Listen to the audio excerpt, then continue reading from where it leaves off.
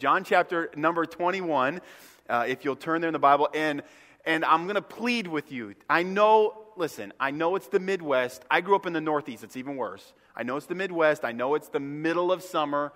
I know some of you are kind of looking at me like, who are you? And I'm kind of looking at you like, who are you? And can I ask for a little bit of participation and you help me out tonight? I wanted to know if you're listening. And so we're going to read through almost the entire passage of John chapter 21, not all at once. We'll go through the message little by little.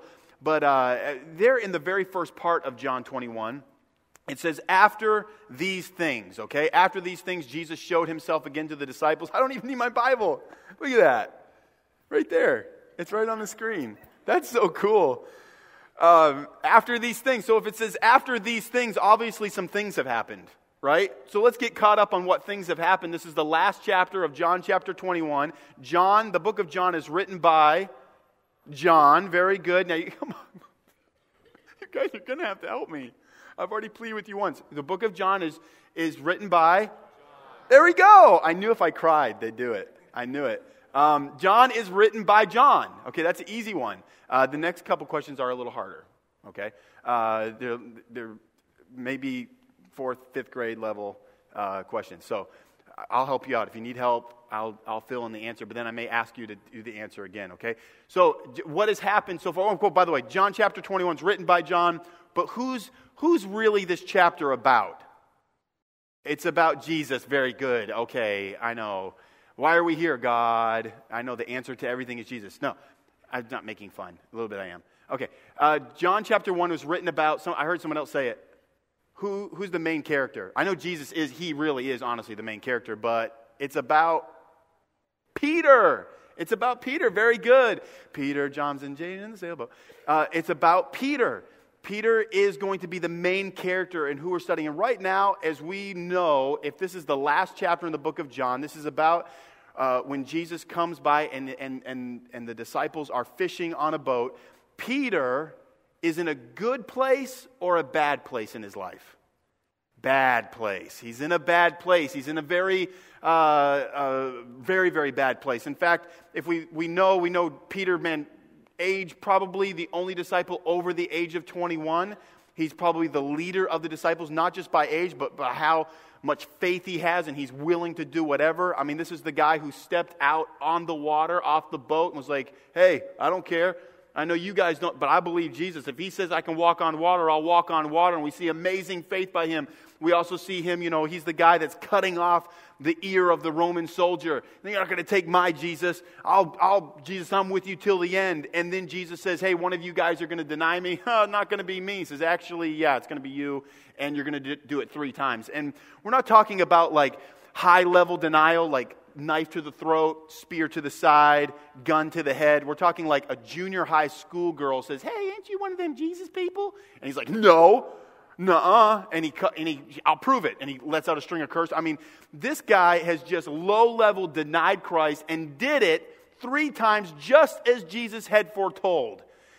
He has gone from being like number 1 on the list, Jesus saying, upon this rock will I build my church. You are going to go out and start the beginning of the church.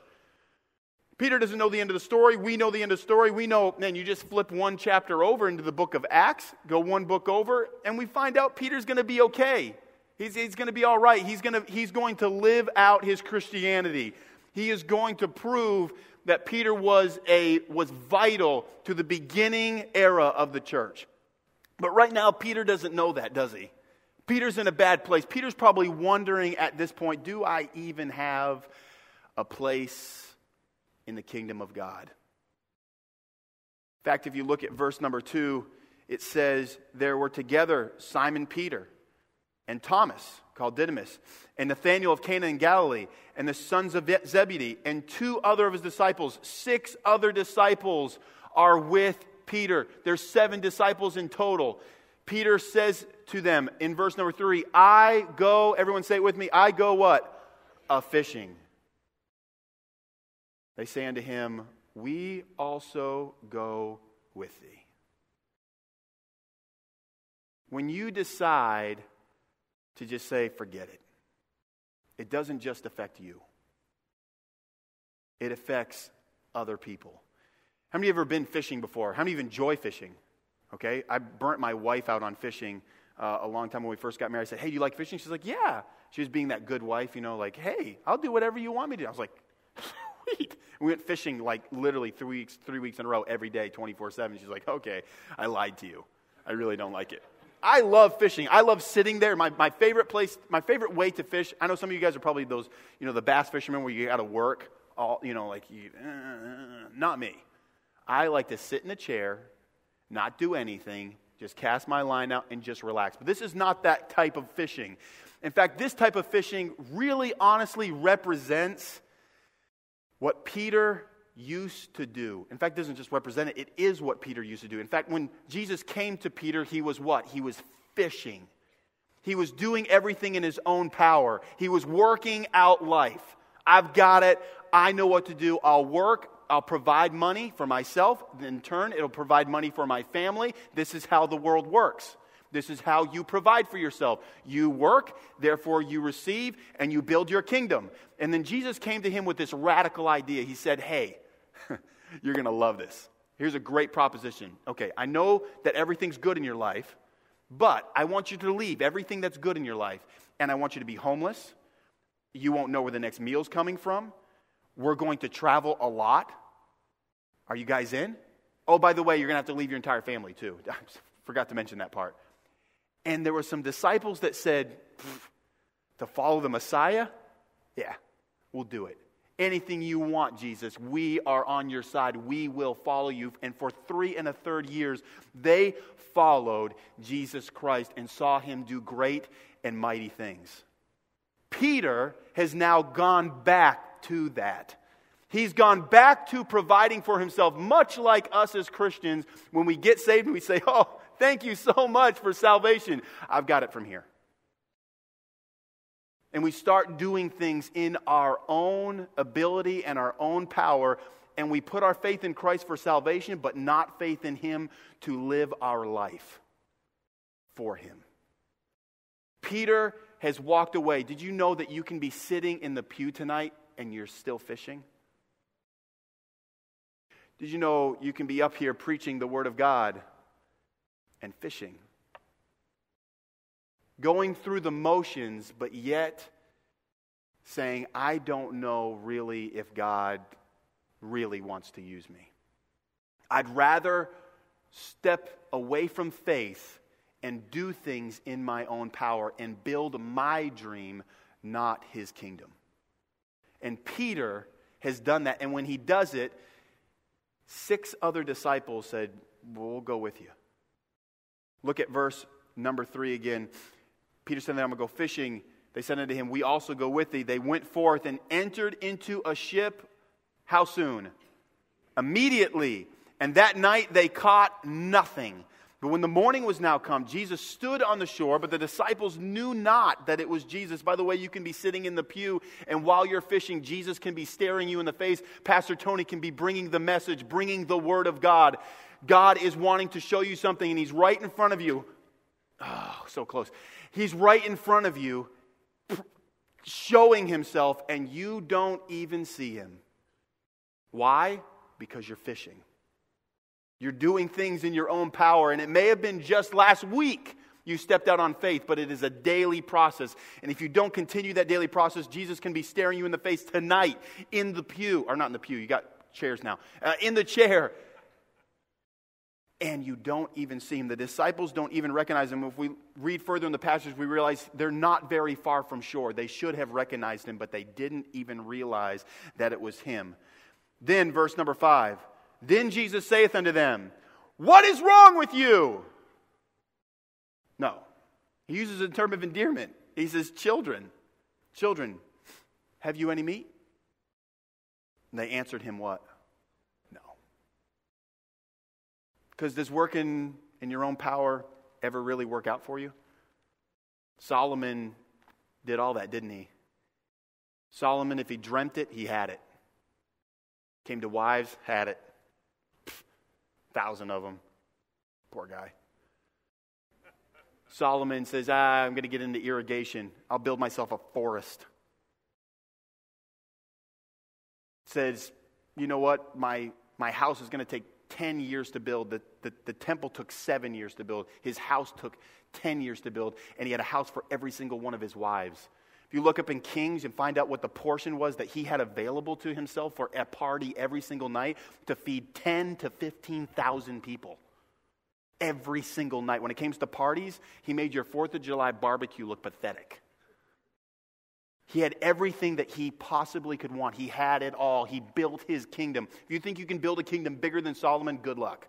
And at the end, the guy who built the biggest kingdom said, vanity. Nothing. Zero.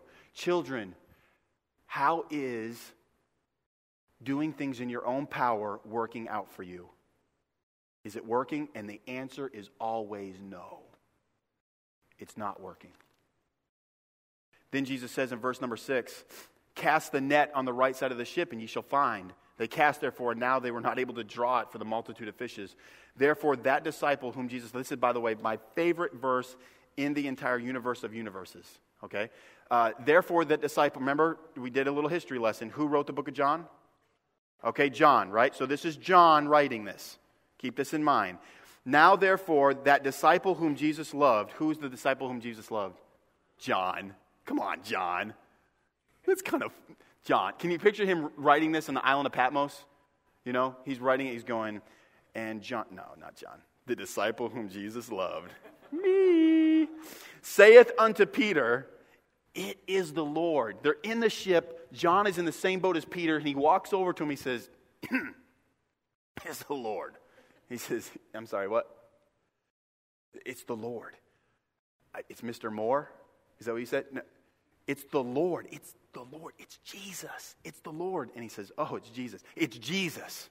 Now, I want you to put yourself in this place. I want you to picture, okay, don't picture this too much, okay? Now, when Simon Peter heard it, that it was the Lord, he girt his fisher's coat unto him, for he was naked, and did cast himself into the sea. This has got to be one of the, like I said, don't picture it too much, but this has got to be one of the most hilarious scenes in the Bible. I mean, here's Peter, and and John comes to him and says, hey, it's the Lord. And I picture John on the island of Patmos. I mean, John was the only one that did not get martyred. He was sent to the island of Patmos where he wrote a lot of the Word of God. And I can picture him sitting there almost like weeping, crying, and laughing over this story. As he's writing this out and he's going, oh my goodness, I can't. As I'm writing this down, I'm remembering how Peter is just looked like a moron. Like, oh my goodness, Peter, all of a sudden he realizes, oh, it's Jesus. I mean, for just a second here, pretend that you're the Messiah. I know that's impossible. Okay, but just for a second, put yourself in the Messiah's shoes. He comes out, he rolls the stone away, right? And he comes out and he goes, hey, disciples. Where are you? Oh, they're probably telling people about me. They're probably saying, hey, they're probably getting a crowd together. They're probably getting ready for a big worship service. And everything's going to be great. So I'm just going to go find them real quick. And if I'm Jesus and I come and I'm walking on the sea or by the Sea of Tiberias, and I'm like, is that, no way. Is that the sons of Zebedee? Oh my good. And it's Peter too. And he's naked. Oh my word. And John, what is wrong with you? Oh my God. I told them 3 days, I'll be back. This is going all wrong. These are the people that I invested 3 1/3 years with. I invested all my time, all my effort. I healed people. I fed 4,000, 5,000. What was I maybe I was supposed to feed 10,000. I don't know what would it made them to believe. I can't understand this. Oh, hey, what is wrong with you? Get over here right now. I mean, that's how I would act. But that's not. No, I wouldn't. Yeah, I would actually. I'd probably be worse. Peter is now realizing, oh no, it's the Lord. And he realizes that he's naked. And I know we're being funny a little, but let's be honest. When we get convicted and we see Jesus, we're exposed. And sometimes we act a little funny afterwards. Because Peter right now, and we're about to find out in just a moment, he is maybe convicted, but he is not changed. All he does is see the Lord and he goes, what do I do? And and he goes and puts clothes on and then jumps into the sea. You think it'd be the other way around. Then the next verse, in verse number 8, look what happens. And the other disciples came in a little ship, for they were not far from the land, but as it were 200 cubits, dragging the net with fishes. I can picture them going by Peter and going, why did he jump over why is he swimming? He could have just taken the boat in. You know, Peter just doesn't know what to do. He runs and he jumps into the sea. He's acting crazy. And then the disciples, they come in dragging the net with the fishes. Verse number 9, as soon as they were come to land, they saw a fire of coals there and fish laid thereon and bread. And Jesus saith unto them, bring of the fish which ye have now caught. Simon Peter went up and drew the net to the land full of great fishes, and 153. For there were not so many, yet was not the net broken. Then Jesus saith unto them, I can't understand. You guys are just honestly the dumbest people I've ever encountered in my life. I literally told you 3 days. No, he doesn't. What does he say? He says, come and dine. Remember, you guys sing the hymn, come and dine, the master calleth, come and dine. That's what the song's about. When I was a kid, I thought it was about Sunday afternoon dinner. Roast beef. I was like, hey, come on down. Woo. In fact, this is actually the truth. On some Sunday nights, my dad, pastors the main, started the church back in 1988. We would have on Sunday nights requests, like you could raise your hand. It was always either I want that mountain or come and dine. I always picked those two because they mentioned food in them. Grapes of Eshcol. I'm like thinking, man, that'd be awesome. Big old grape. Oh. Anyway, side note. He says unto them, come and dine. And none of the disciples durst ask him, who art thou? They knew that it was the Lord. Now is about to take place the most awkward dinner in all of history. In fact, the Bible doesn't mention that there's anything that is said during this whole dinner. Jesus cometh and taketh the bread and giveth them, and the fish likewise. You ever been there? You ever been with your family? Or some of you are maybe relapsing or remembering back when Dad got mad at Mom, yelled and banged on the table. Everyone was like,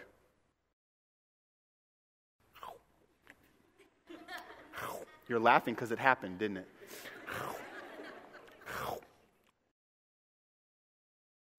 And no one says a word.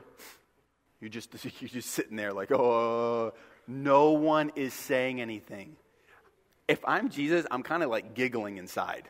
I'm like, look at these guys. They look pathetic. Here's the disciples. They're eating food. No one's saying anything. Then finally Jesus breaks the silence. In verse number 15, it says, so when they had dined, then Jesus saith to Simon Peter, Simon, son of Jonas, lovest thou me more than these? Now, if you read commentaries or anything like that, you try to find out what is the these. I don't think it matters. I think it matters what the these is. You fill in the these. We all have these. I've got these, you've got these. He says to Simon Peter, do you love me more than these? Simon Peter says, yeah, of course I do. Of course I love you. I mean, remember me? Like, Peter, first of all, you know all things. Number 2, remember like Garden of Gethsemane, Roman ear. You guys remember that? Walking on water. This is me. It's Peter. Of course I love you. And he says, feed my sheep. Simon Peter, do you love me? He says, of course, Lord, I love you. You know all things. He says, feed my sheep. Then he says the third time, and it's not in the English language, is not really a good way to translate it. If you look in the original text, the first 2 times he says, Peter, do you phileo me? Do you love me? Do you love me with a brotherly type love? Do you like me? Do you enjoy spending time with me? Did you enjoy it when I fed the 4,000? Do you enjoy my company when everything is going okay and it's accommodating to have a kind of a cool friendship? And then the third time, he says, Peter, do you agape me?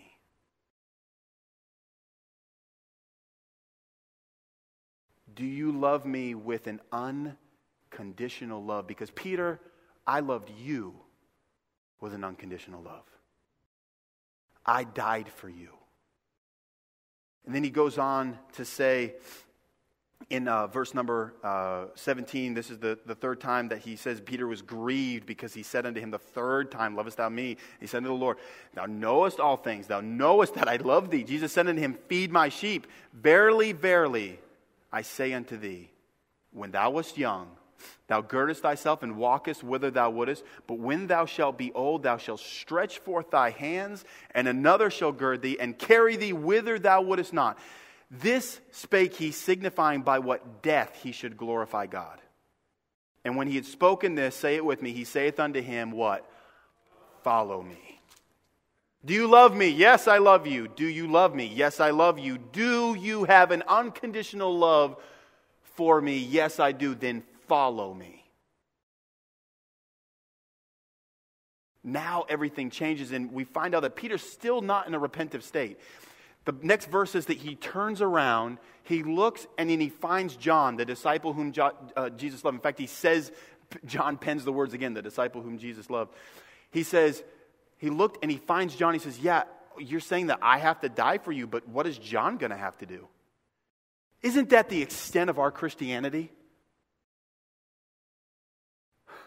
I'm willing to serve you, God. I'm willing to do whatever you want me to do, just not more than anybody else. What are they going to have to do? And Jesus says, does that even matter, Peter? Does that matter? I died for you. I gave everything for you. I became sin. God can't even look in the face of sin. My own father rejected me. He couldn't even look at my face. I did that for you. Would you follow me? Yeah, I'll follow you. Yeah, follow me in the good times. Follow me when it's the feeding of the 4,000, the feeding of the 5,000, and I'm healing people, and everything's going great.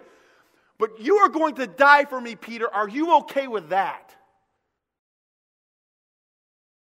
Are you willing to take everything and throw it away for me? When I read that, I get so convicted, and I say, everything? Like Pastor Tyler sang, you mean like all to Jesus I surrender? Everything? You want everything? You want my preferences, you want my family, you want my time, you want what I wear, you want what I listen to, you want everything? Yes, I want everything. Are you willing to give up these? Do you love me more than these? And if we're honest with ourselves, the answer is no. The answer is 90%. The answer is 95%. The answer is 99%. Does it matter? Does it matter what percent it is unless it's 100? I'm a really good Christian. I love you more than 99% of these. So? We are so selfish, Pastor Tony. I'm so selfish. And by the way, my these, if we really open ourselves up, look inside and do a little surgery on ourselves, we find out what our these are, and we do so well at hiding them, don't we? No one else sees our these. Because if we go to church the correct amount of times, we don't curse at work, we fill out all these and all that, and we check our list down, and we do a really good job at hiding what we wouldn't give God. Pastor Tony came in and said, all right, church, I have an awesome plan. We're going to reach people. You're going to love this. We are going to reach the world, and this is where it's going to start. I know you guys love air conditioning. I know you love it. But for the summer, we're going to shut down the AC. Okay, I know it's going to be a little hot. I know it's going to be a little warm. You're going to come in here, you're going to be like, oh man, it's a little uncomfortable. It's okay. We're just going to do it for one summer. This is how much money we'll save if we shut the air conditioning down. We will save this amount. We're going to send that to a church in Uganda. And it's going to help to reach 1,000 people for Christ. How many of you wouldn't step foot in this place all summer long? Oh yeah, that's me. I love Jesus 100%. More than AC? We're really good at lying to ourselves. Oh, I'd die for Jesus. I just won't give him my air conditioning. Pfft, you wouldn't die for Jesus. You wouldn't be one of those people that are killed by ISIS. You wouldn't do it. You wouldn't sit there. We're spoiled brats in America. We'd die for our country before we'd die for Jesus.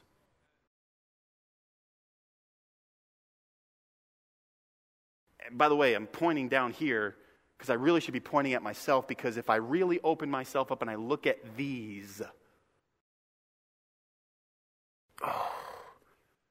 I'm like Peter, I'm exposed and naked.